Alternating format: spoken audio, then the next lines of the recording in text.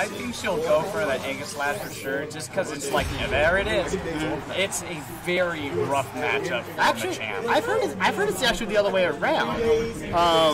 Like, I know when we had the counter characters class, we got like a sheet, and it said that Machamp can be a problematic character for Aegislash just because 660 HP is a lot. You can weather through a lot of damage, and damage output in general like can really hurt Aegislash. So, like, just in terms of like damage, they can both do a lot to each other. So I don't know. Alright, get that 6Y crushes in there. This guy is just not getting in right now. Nice dry chop. Ooh, okay. Catching that C on the active frames, going in with that tick grab. Yeah, that was a lot of nice pokes there. It was a little bit scary for this guy because he was in the mist. PaperSak could have easily thrown out the King Shield and activated that. Nice lost job by crushing that 6-5 projectile. This guy is now in the red.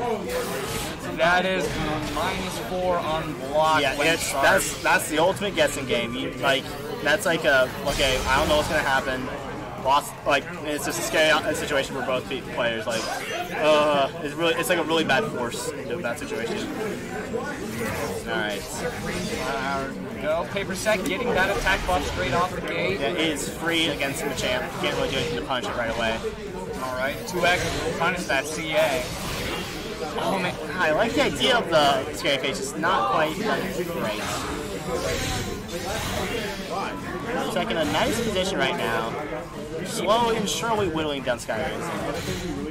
PaperSak is just keeping him in that misery. Yeah, I was about to say, she was doing a really good job doing that, because that like makes it so, alright, now I can't really commit to anything, because they can just counter and activate it.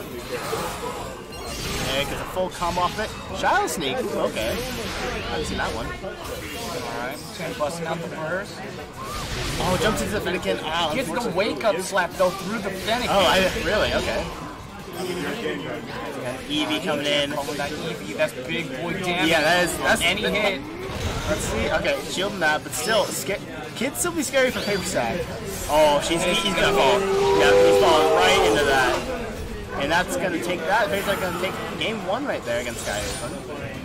I will say it will be quite the upset if PaperSak can snag this round. I don't want to jinx anything, but if he does, it would be an upset. So very good start here from PaperSak.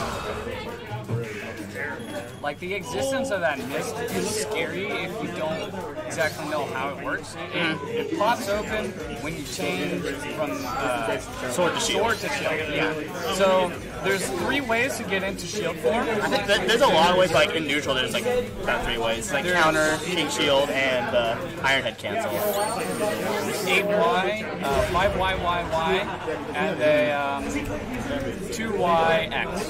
Yeah, but there's a lot of ways for them to do it. Yeah, so, and when you're in that, especially where like a character you can't really move out of it easily, like Machamp, like you have to be like, okay, I have to be really careful. If I use an attack, I could be crit out of nowhere because it counts as a counter. So, okay.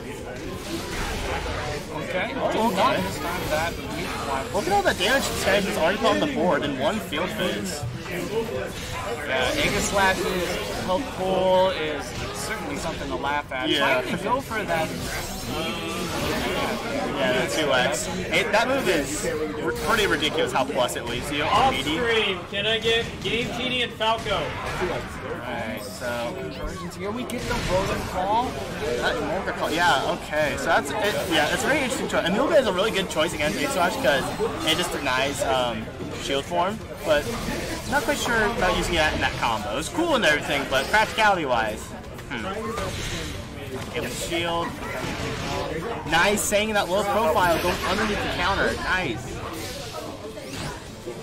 Oh, that was very oh, thanks guys, you could have took that game right there. Busting out the burst with the pressure and chip. Oh, that's a super break setup. Nice, okay. Really good stuff there for SkyRasen. Knowing him, he fully knew that was gonna break. And he was like, okay, I got this. PaperSak really got scared. She could have possibly low profiled there underneath the Cry Chop, but I'm not quite sure.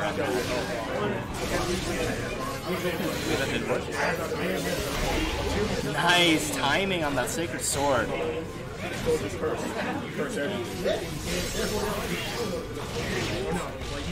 PaperSak just slowly chipping away. Yeah.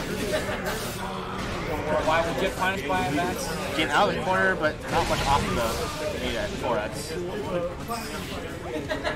Nice. I like the Fennekin choice that PaperSak's doing. That puts a SkyRasen right in the position he doesn't want to, which is that mid-range. Nice base. Okay, I like that reaction for PaperSak. And the 2X catching him backward. That's what I mean. That move is ridiculously active. Like, it's crazy. Trying to go in for that grab. And I saw something from SkyRasen. Oh, no! Jeez, okay, he went for the heavy slam, but just went right into the laser beam. Taking that. Okay, so that's going into round 3 here. PaperSak on match points. So, just going to get some of that surge gauge back from her special cheer. SkyRasen's going to be sitting really close to his. SkyRasen does have a Mulga straight off the bat. That's 6A. Beating out that G1 there. Yeah. That's Aegislash. Projectile crushing properties there. Oh dang, just goes straight in with a burst. 9 seconds in, and we have a burst coming out from SkyRasen. Getting right back in her face, forcing the bad situation. Oh my god, SkyRasen in a huge lead right off the bat. Oh, here. Oh, why didn't she come over that? Oh my god. Okay. Get the clap.